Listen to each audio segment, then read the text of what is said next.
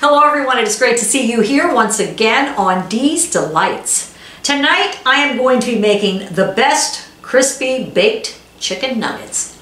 You know what?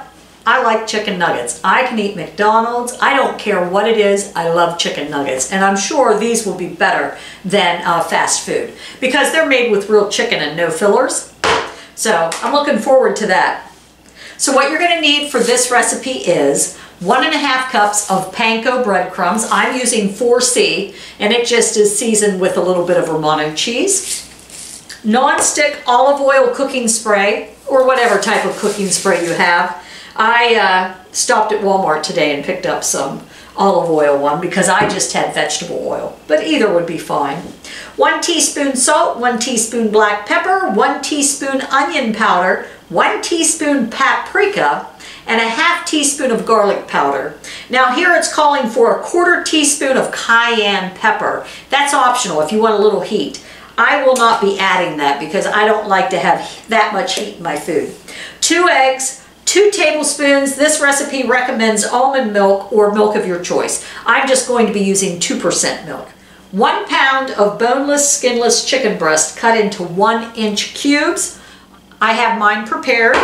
I just used some kitchen shears to cut them up, and just make sure you cut out any gristle or anything you won't want in your chicken nugget. Also for this recipe, they want you to line the large baking sheet with an oven-safe rack. Alrighty, so what we want to do is preheat the oven to 400 degrees. We want to add the panko breadcrumbs to a large baking sheet and spread out in an even layer. Spray breadcrumbs with non-stick olive oil cooking spray. Then we're going to bake it for 2 minutes. So we don't need our rack yet. So the panko breadcrumbs, we're going to use 1.5 cups. Spread them on out there.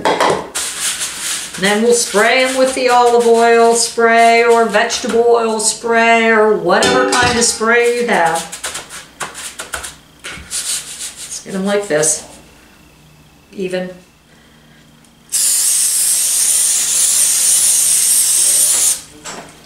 And then we're going to put them in the oven for about 2 minutes.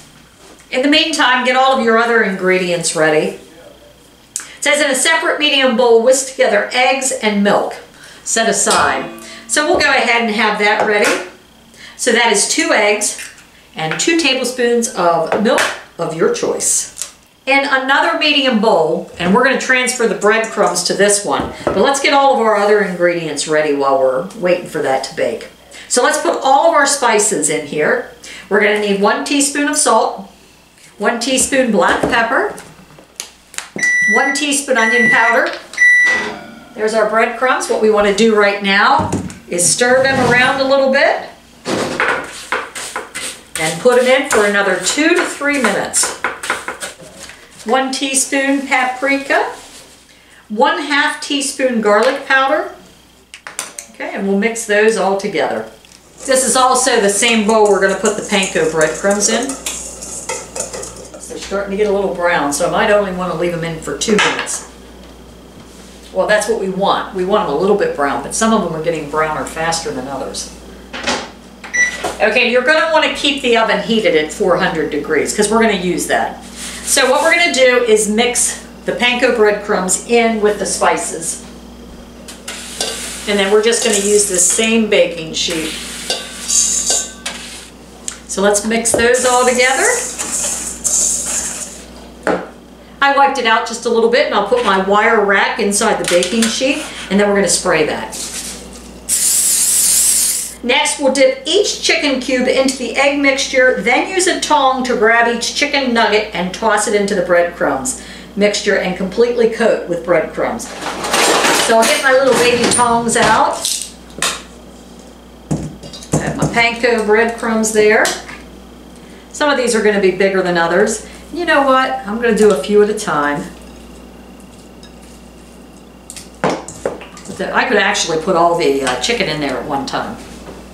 I'm not going to be able to do that for the breadcrumbs, but I'm just going to mix it around with my hands. I know it's kind of gross, but I'm used to gross. If any of you raised 4 kids, I'm used to gross. It's says to pick it with tongs. I don't see. I can see picking it with the tongs to get them out of there, but I'm just going to throw them in there.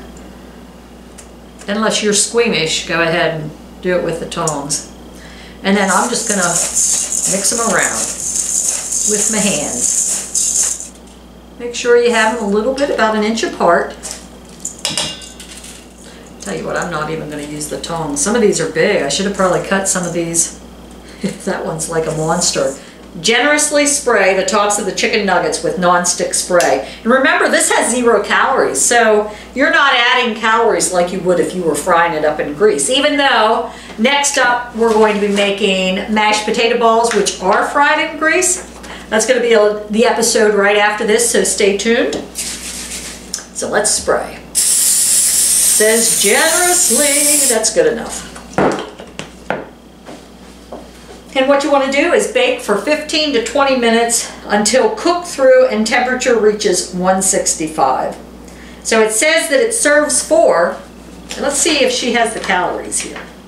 A serving would be quite a few chicken nuggets, and 1 serving has 227 calories. So I have a little extra chicken here, so let's just say 1 serving, cut this in 4, has about 275. Not bad. Not bad at all.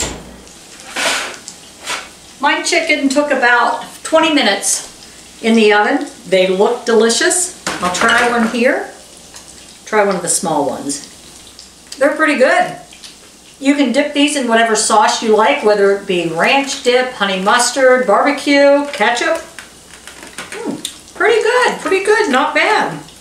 So yes, I would recommend those. They're easy to make, they're low in calories, and I think you'll enjoy them. And I'll show you in the next episode how to make mashed potato balls. Thanks for joining me. Have a great evening, everyone.